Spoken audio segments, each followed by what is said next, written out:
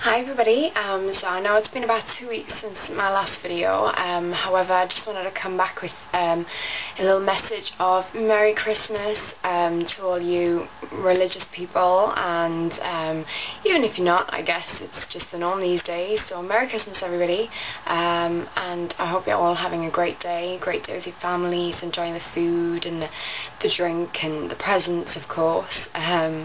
We haven't yet opened our presents. I haven't yet even eaten anything, and it is already 2 o'clock in the afternoon. Very lazy day, slept till about 11:30, so it was really nice.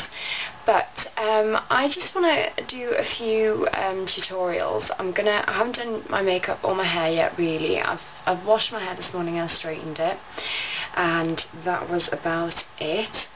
And I've also got my foundation and my eyebrows on and a little bit of lip balm.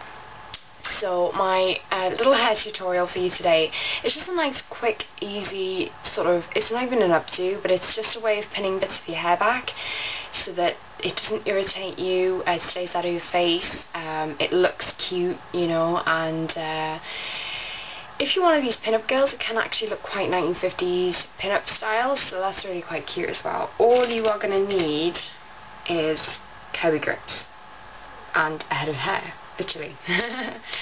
So this can be done with pretty much any length of hair as well, I'm pretty sure of it. So it's super simple. I've parted my hair on that side, brought it over. As you can see, my colour's faded out loads. I have like white roots almost. And then it's very simple. Finger behind your ear, and you want to pretty much take it up to the back of where your parting is there. So take it up, separate that piece of hair so you've got a nice sharp line. You don't even need a brush. If you want a brush, you can use a brush. You can do this with curly or straight hair as well. And just using your fingers, bring it back and up, and then you want to twist it towards your parting. So you want to twist it back and up. Okay? Take your curvy grip, open it, and then you want to put that little bit there, that V, on, so each point on each side of that roll, and then push it forward. Yeah? So even if it feels really tight, keep it in place again, open it up so you've got that V, and each V on each side of that, each point on each side of that roll, so you put it straight on, so it's over that roll, and then push it in towards the front of your hair. And then that is it. Now you can do this on one side. Okay, get a bit of hairspray, spray any bits down. It opens up the face. It's really nice. You can do it with a fringe. You can leave your fringe down. I'm going to do it on this side as well. Looks really cute on this side too, so you can leave a bit of your fringe down, or your bangs, or whatever. If you've got a full fringe, that's great as well. Same story. However, remember, if you part your hair quite a lot to the side, you are going to have more hair on one side than the other. So your roll's going to be thicker, so you might need a few more curvy grips. Now do apologise, because I'm actually doing this in the little bit of the camera, so I can't see properly. So twisting it up again, holding it back and down.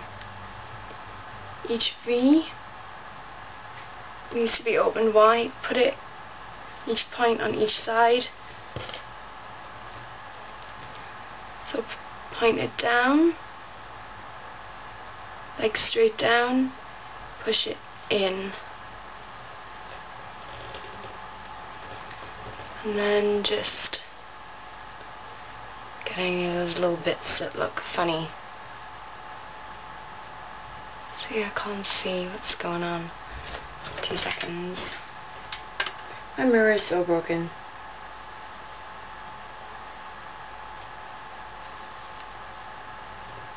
Yeah, and there you go. Just a really cute look you can put like flowers in the back there. You can do anything you want with it really. This part of your fringe you can just press down and behind your ear. You can leave it out. Mine's kind of doing a bit of a funny thing in a minute, so I'm just going to leave it down. And yeah, and that is a super quick, super easy way of pinning bits of your hair back if it's annoying you, and still looking hot. Yeah, so stay tuned for the makeup tutorial, which I'm going to be filming straight after this. Bye everybody.